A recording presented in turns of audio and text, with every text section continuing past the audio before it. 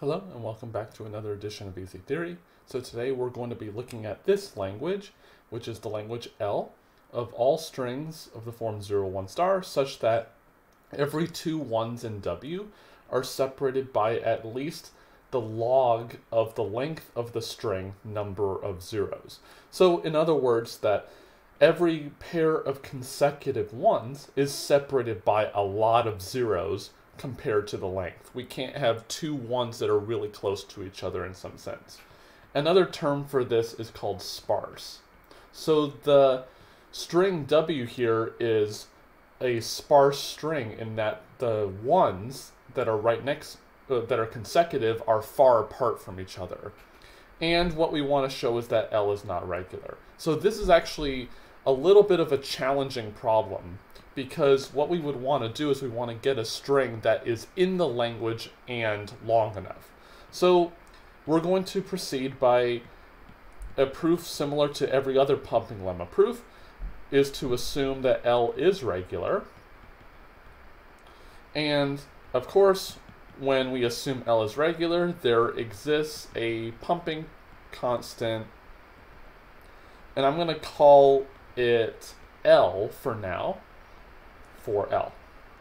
And as long as we pick a string of length at least L, and also in the language capital L, then we would try to pump it and try to get out of the language like usual.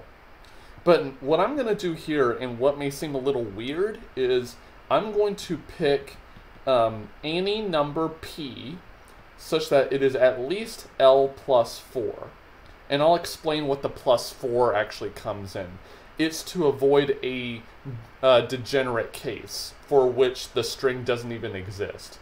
And we can do this because as long as we pick a string of length at least P and in the language, well, P is bigger than L, so therefore it has length at least L, which is the pumping constant itself.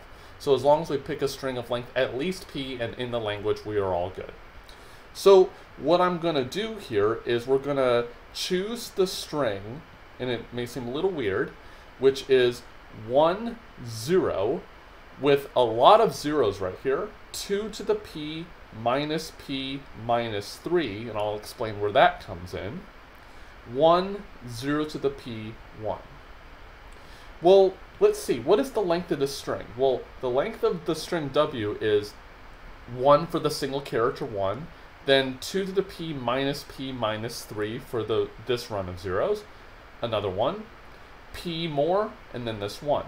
Well, the 3 1s here are canceling out with the minus 3 here, and this P is canceling out this minus P. So the length of the string W is 2 to the P, and so the log base 2 of the length of the string is equal to P, because it's just solving this equation for P. Well, then this pair of consecutive ones is separated by at least the log of the length of the string number of zeros. Well, what about this one? Well, it seems like it's a lot more, but if we pick P to be relatively small, then this might be way too short while this one's okay. Well, this one is okay is because of this plus 4. So as long as I pick a plus 4 here, this allows us to have a length that is long enough so that this really is at least the log of the length of the string. So therefore, this string is in the language because this one is definitely at least the log of the string length, and this one is because of this plus 4 here. And I'll invite you to figure out exactly why this plus 4 actually works. Let me turn off notifications. Okay. So what we need to do now is we need to look at all decompositions of the string. So look at all decompositions of W. And what do these decompositions look like? Well, they have to be where the length of Y is at least 1, and the length of X, Y is at most P. So remember, W here is going to be X, Y, Z. We're going to split it up into 3 parts, such that the middle part has length at least 1, and the 2 first ones have length at most P, where P is the number that we have right here. Well, let's see. Well, the first p characters are not all the same here.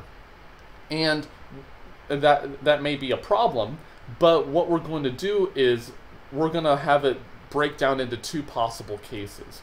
Well, one case could be where the y part is includes this starting 1 right here, and the other case is where y doesn't include that starting 1. And this plus 4 actually comes from the fact that I'm going to have this part right here be strictly larger than, or at least as large as p. So this length right here is of length at least p. So this run of zeros right here is of length at least p. So let's write that down. So we have that this run is of length at least p. So then that means that the y part, according to this, must be either including this 1 or just in this zeros. But it can't hit this second 1 right here, because this run is of length at least p plus 1. And so therefore, it can only be in the ones, with the 1 right here or the zeros. So what are the possible cases?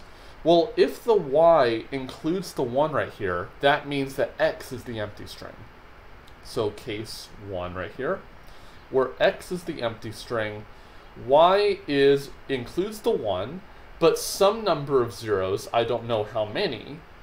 So it may be no occurrences of 0, or maybe more, we don't know for sure, because we're looking at all decompositions. And then z is the rest, which is 0 to the 2 to the p minus 3 minus alpha, where alpha comes from the number of zeros that y took, and the rest of the string over here. So what are we going to do here? Well, we have to choose an I such that repeating the y part that many times, I times, results in a string not in the language. That'll get us the contradiction we want. So in this case, we're going to pick I to be equal to 2. So xy squared z, squared just means that 2 occurrences of y.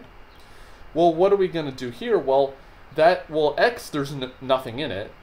2 occurrences of y, that gives us 1, 0 to the alpha, then the other occurrence of it. And then, well, this run of zeros is going to cancel the minus alpha with the alpha here. So we're going to be left with the same number of zeros that we had to start with, in that run at least. And then 1, 0 to the p1. Well, the thing is, let's see. We know that the length of the string before was 2 to the p. So this implies that xy squared z's length is at least 2 to the p plus 1, no matter what happens, because we're always inserting one character at least from this another occurrence of y.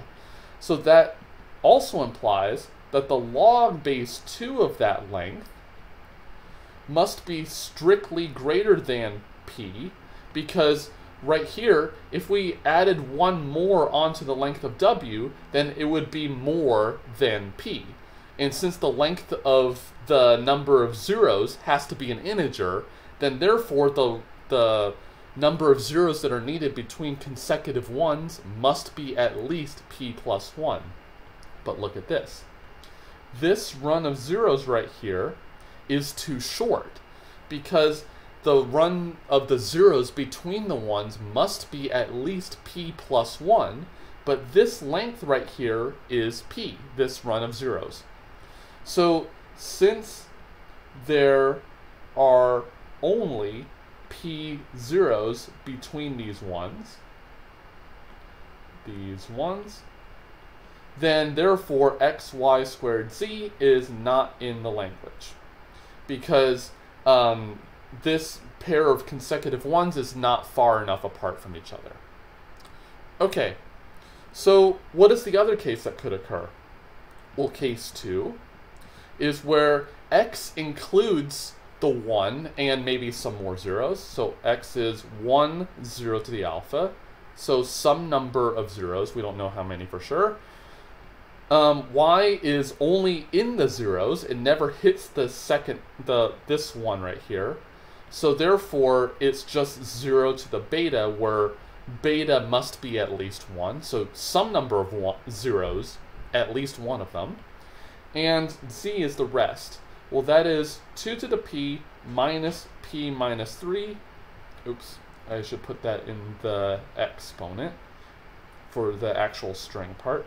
2 to the p minus 3 minus alpha, which is the number of zeros that x took, and minus beta, which is the number of zeros that y took, and then the rest of the string here.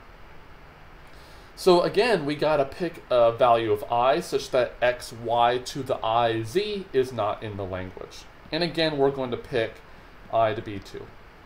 So xy squared z, let's just copy down all the pieces. Well, here we have x. Well, the alpha is going to cancel with the alpha here.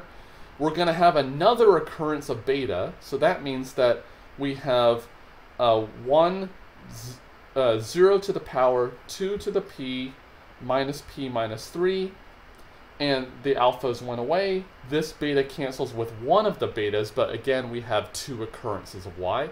So we have a plus beta here, 0 to the p1.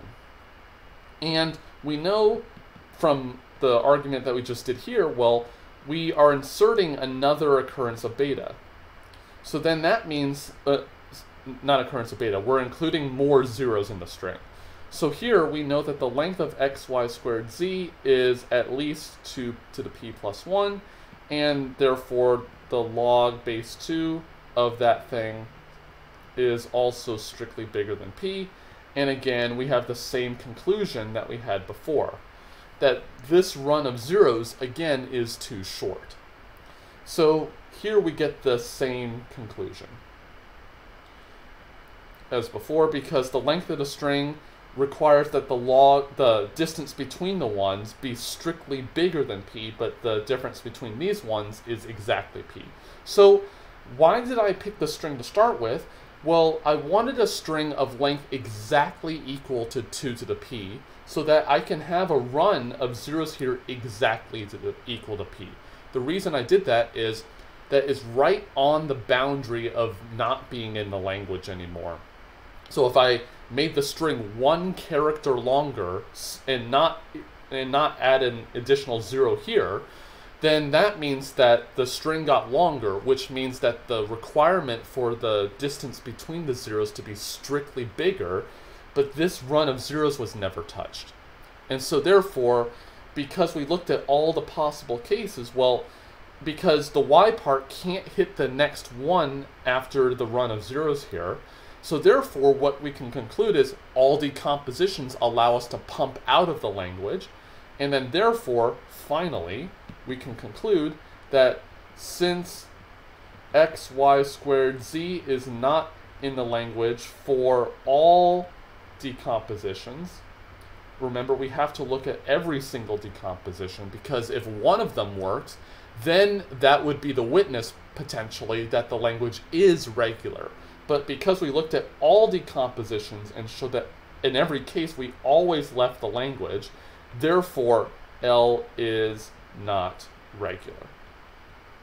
Okay, so this was a quite tricky proof, but we were able to do it just by crafting the string just right in order for it to actually give us the contradiction that we want. So my advice for tricky pumping lemma proofs is to pick a string where one of the pieces is right on the boundary of having the string not be in the language anymore, and then try to pump it so that you will always you would violate the thing that you are trying to prove, that it's not in the language, that this pair of ones right here is really far apart. And by putting it right on the boundary, making the string slightly longer, makes this requirement cause the string to not be in the language anymore.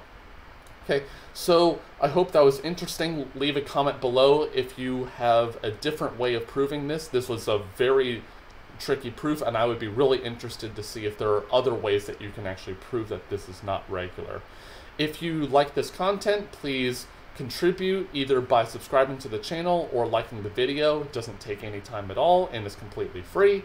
These videos will be made for free for everyone and online forever. If you want to contribute additionally, we have a Discord server as well as a Patreon and many other links in the video description.